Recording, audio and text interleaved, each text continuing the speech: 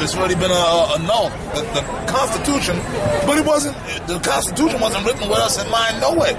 It was written for rich white men. For Edomites, man. It wasn't written for women. It was written for rich white men. That's right. Okay. So it says we the people. We the people. We the people is talking about rich white men of America. That's why Jack wasn't even considered a person. Neither was Gad and Reuben. And they spoke about they call it Gadite savages in the Declaration of Independence. That's right. They said you sent us over here to deal with these savages. So the Gadites don't have no constitutional rights. No rights. You know, they came over here and take them motherfuckers' ass over, man. Yeah, that's right. You ain't got no rights. That's right, man. So there's a lot to this thing. Let's go to Romans, man. So that's why the police can roll up on Jake and just kill Jake. You're 3/5 of a man. Because pursuant to the Constitution, they're not even individuals. But the white man's supposed to do that, man. Yeah, he's supposed to do that. You should be happy the white man ain't enforcers killing you left and right. You should be happy that he just got 2 of y'all in the last couple of months.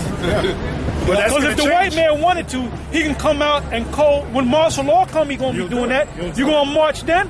When martial law come, right? When the president declare martial law, and you protesting about Black Lives Matter, they're gonna be blowing your ass away, man. Killing you, man. You stupid niggas better get with the program, man. That's right. That's right. That's right. If you ain't with it, when that time come, I'm not there to help you, man. Oh no, man, no. Okay. We're gonna rejoice. Matter of fact, we're gonna be rejoicing when a lot of these niggas get killed by the white man. I'm looking forward to it, man. Looking forward to it. You niggas, y'all crying about Trayvon Martin and what the fuck is the nigga named Brown? Which was simple ass niggas. That big nigga was selling Lucy's, man. Yeah. Let's say he wasn't. The nigga, first of all, he's a grandfather wearing shorts and shit with a t-shirt, morbidly obese. Right. Talking shit on the corner. He was an embarrassment. And that's why he died. And that's why the nigga died. First of all, the reason is asthma, he couldn't breathe. Look at the nigga, he was overweight, obese. He wasn't taking care of himself. No. You know? He probably eating pork. He was doing everything that the Most High didn't want him to do, man. Then he gonna pop off to the cops. You outnumbered with a bunch of cops. Now the Bible The says... scripture said agree with thy adversary. All not still in the way. I ain't gonna have this no more. This is the last time. Not today. This is the last time. And then when they grabbed him, he was like... Like, grab, he went. And then that cowboy, Dan Deloney jumped on him and played BC. He's watching the UFC, man. Yeah, I mean, he leaped on that nigga. And that's how you choke a nigga out, too, man. And you know what he was bigger than him. He jumped on him. He climbed on the nigga. And that's how you do that. You fighting a bigger nigga, you jump on him and you straddle his ass. Go to the back. Guys, you always go to the back. And you choke him. And you go back. You can't get out that shit, man. You know that guy's name, Daniel Pantaleo, right? That last name, Pantaleo, you know what it means? Breath of a lion. Hey, a lion jumped. Daniel Pantaleo. What is Italian, right? Yeah, Pantaleo means breath of a lion. Daniel means he judge. It means judge. Yeah, judge. Judge, breath of a lion. So the Most High used the breath of a lion to take that. Well, I'm gonna say that's something. What his name means. That cop that killed that nigga, he might have been an Israelite his damn self. He's a top. He was probably Sicilian or He's just a simple ass Italian. A fucking cowboy. Yeah. He was nothing but a damn cowboy, man. But you know what? We don't feel like the apostle been bringing out. We don't feel sorry about Eric Garner because the devil did what he's supposed to do. Yeah, man. that's right. He did what he's supposed to do, man. There's going to be many more. Hey, when the Romans during the time, was that Matthew 2? When during the time of Herod, the soldiers went there. They made a declaration to kill all the babies under 2 years old. Did they have picket signs? No. Black babies, Israelite babies, lives matter. It just went down like that, baby. And all that. They had to deal with it, man. They had to eat it, man. It just went down. The devil's in power, man. The devil can do whatever the fuck he wants to do, man. That's right. It's about him. That's right. And the nigga woman is gonna get slaughtered. You see them things right there? They gonna get slaughtered. They need to be out of here. All that talking. The black woman needs. Hey, if I go to the kingdom and I don't see no nigga woman, I'll be happier than the faggot in Boys Town. I ain't gonna feel no way about it. But for real, man. You see them two things? They're completely out of order. The black woman is completely out of order, man. You niggas gonna talk about the black woman, you other Israelite niggas. What you call them babies? They're gonna die with them, black women. Nate, you got your woman, that black woman of yours running the Well, that's demon. She's a demon, man. Demon. She's a demon, man. Mosai might take our ass out. Yeah. And if the Mosai takes it out, that'd be a beautiful thing, man. Go ahead, You want to Matthew 2? You go to Matthew 2. Matthew 2. Matthew chapter 2, verse 1.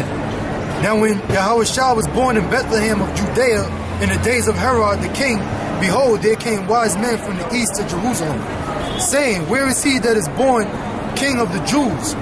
For we have seen his star in the east and are come to worship him.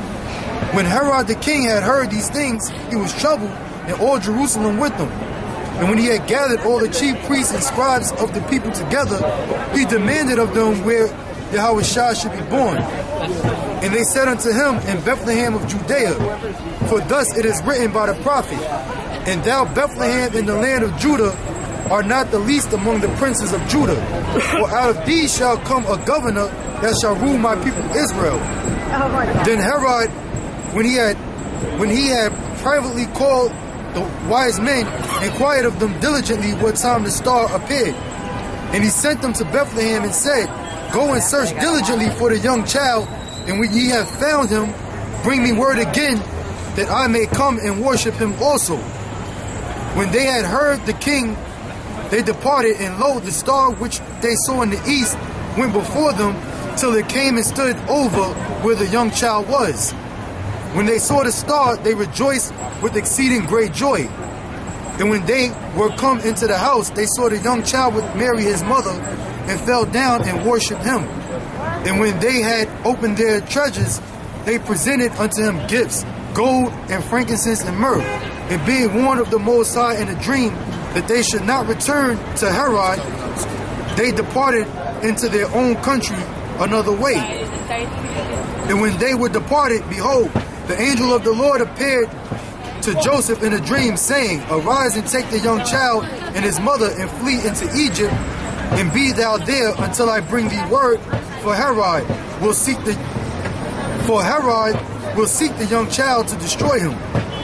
When he arose, he took the young child and his mother by night and departed into Egypt, and was there until the death of Herod, that it might be fulfilled which was spoken of the Lord by the prophet, saying, out of Egypt have I called my son. Oh boy. No. Them clowns run on that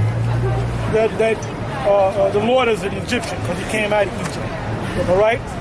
You had Israelites that went back and forth into Africa, man. You had Israelites that were scattered all up in Asia Minor. They were scattered all over the place. Right. You had the Alexandrian Jews. That's right. During that time, too, what Elder Tar was talking about, if you go back into the history, like the Greek Empire, right? The Roman Empire came up on the hills of the Greek Empire. The Ptolemies had over 70,000 Israelites working for them in North Africa. Working for them there. So there was Israelites all up in North Africa, which Egypt right there, that's what? North Africa, isn't it? Yeah. So when the angel told them, look, flee ye into Egypt, why? Because there was a colony of Israelites there. No, we don't got to read no more on that, but the point was, we just read two prophecies right out of Matthew's 2nd chapter. The fact that he was born in Bethlehem. Now when he came back to the land of Israel, he was raised up in Nazareth. That's right. And now the scribes and the wicked scribes and Pharisees said, you can't be the son of the Messiah, because the Messiah was supposed to be born in Bethlehem, but they didn't know that he was born in Bethlehem, but he had moved to Nazareth. They didn't say he was going to live in Bethlehem. And then he came out of Egypt, fulfilling the prophecy, my son shall come out of Egypt, man. Now let's go to Psalm 22. You got, and why in the world would the Most High tell them to go into Egypt? Because there had to be other people of color down in that region. So they had to flee from the onslaught of Herod, the Edomite. Who were Caucasians. Okay? Go ahead, Art. This is Psalms chapter 22, verse 1. My God, why hast thou forsaken me? Now, this is who's reading there. I mean, who's singing that song? David.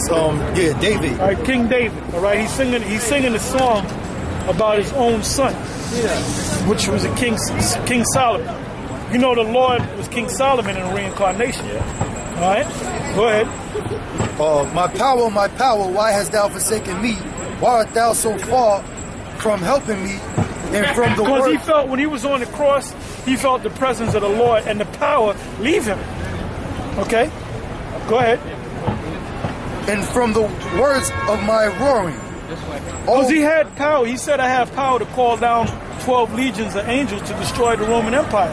But now when he was on that cross, you know he lost that power. The Most High took that power. So if he was to back up, man, I'm getting off there, I'm using the spiritual. Nope. I took that power from him. Yeah. I cut you off and I turned my back. So you didn't feel the presence of the Most High. Damn. So that's when he kind of got nervous, man. You know? Go ahead, Plus, he had to feel every ounce of pain. That's right. And he had to pay for the sins that he committed as Solomon, man. He had to feel that pain. Yep. It says, "O my power, I cry in the daytime, but thou hearest not, and in the night season, and am not silent. But thou art holy, O thou that inhabitest the praises of Israel. Our fathers trusted in thee. They trusted, and thou didst deliver them. They cried unto thee." Well, hold up. Thou trusted, thy fathers trusted in thee, and thou delivered him. So don't worry about what you're going to do when the concentration camps come, and whether or not you're going to take the chip or not. All right, trust in the Most High. That's right. It speaks about the hour of temptation. Okay. That's where faith comes in. That's why that's how we're gonna see who really got the faith and who's been faking it, man. We're gonna be tested, man. Okay. So you better get your mind right, man. Just kill me, man. Just fucking kill me, man. That's it. Get it over with. Just kill me, all right? I'll kill you if you don't kill me then. Fuck you, man. You know? we're dead anyway. We're dead anyway, man. Scriptures say, and you know you're going in the spirit world. Yeah. Scriptures say in the book of Psalm 44, we are killed all the day long. We are counted as sheep for the slaughter. Tell me that ain't us. Sheep for the slaughter. You can roll up on a sheep. A sheep ain't gonna put up no resistance. You can roll up on a sheep and just take it out, man. Now all these guys that sold out, man, Most High got a special death for them. Most High got a special death for Comfy, Johanna, and the rest of them guys, man. Yeah. Most High gonna start bringing death, man. Okay? Go ahead. The shadow of death. That's right. You know what you're gonna be like in that movie, pray when the time comes. But it's up to the Lord whether He's gonna deliver you or not. But like if Esau do grab you, you gotta be like William Wallace in the movie before they were taking him out to torture him. He said, "Lord, give me the strength to die well." Yep, That was the prayer. He said, "Give me the strength to die well, man." That's right. Right, manfully. Yep. Because you can have a manful death. You can have a shameful death. Hey, brother, if you scream and bitch about it, hey, fuck it. Kill me anyway. Then they go to kill. Yep, that's right. Then you die. Yeah, shameful. Hey, the Most High ain't gonna turn you away from heaven because you shit it in your pants. You know, I gotta. They go to chop my head off. Just chop it. Nah, whatever. They stand. That's the mentality you gotta have. Come on, man. But it's up to the Lord because the scripture said there are some that shall not see death. So, but if you have to face death, you have to face that. But that's the test. We're already dead. Yeah. The thing is, we're already dead. We're not. Are we living? Is this living? This ain't living, man. You read about the scriptures. Read about Solomon. Now, Solomon, that was living. That was opulence, man. Solomon, every morning he got. He was living good. He was living. He was living good. But when he came back, he had to pay for that. He had to pay for that stuff, man. That's right. That was just an example of real. And then when you read about the future prophecies of how we're going to be in the kingdom, that is living. We ain't got that here. We're gonna live better than Solomon lived. Yeah. We're gonna live better than 1,000 times better than Solomon. Yeah. So if he had 1,000 women, how many women are we gonna have? Huh? Yeah, more than 1,000. Furthermore, those women are going to be disease free. You can't even imagine that now. And they're going to be your woman, and they're not going to cheat on you. Yeah. They're not even going to think about cheating on you because you can read their minds, man. You can't even imagine that now. The average woman you meet that look good, like I said, we said that earlier. How many men have? She's a nasty fucking hoe, man. Right. All these black women, these singers, these rappers, they're nasty hoes, man. Every last one of them are nasty. Because for them to get that contract, they had to suck a guy's penis and they had to have a train pulled on him, man. Them are nasty. All them women are nasty hoes, man. You name them, they freaked. Esau freaked off on them, man. Okay? And they're all fake and plastic, man. All of them, they all gonna fucking die, man. Beyonce, the most I gonna get her and her fucking demonic sister and her fucking demonic mother. All right, all of them, man. And guess what? Good. Hey, when Aaliyah died, we joked about it, man. That's right. We joking about it, man. I don't give a fuck about that. No time, bitch. Oh, well, you know, it's funny. That's right. Aaliyah means one high, one exalted. And her last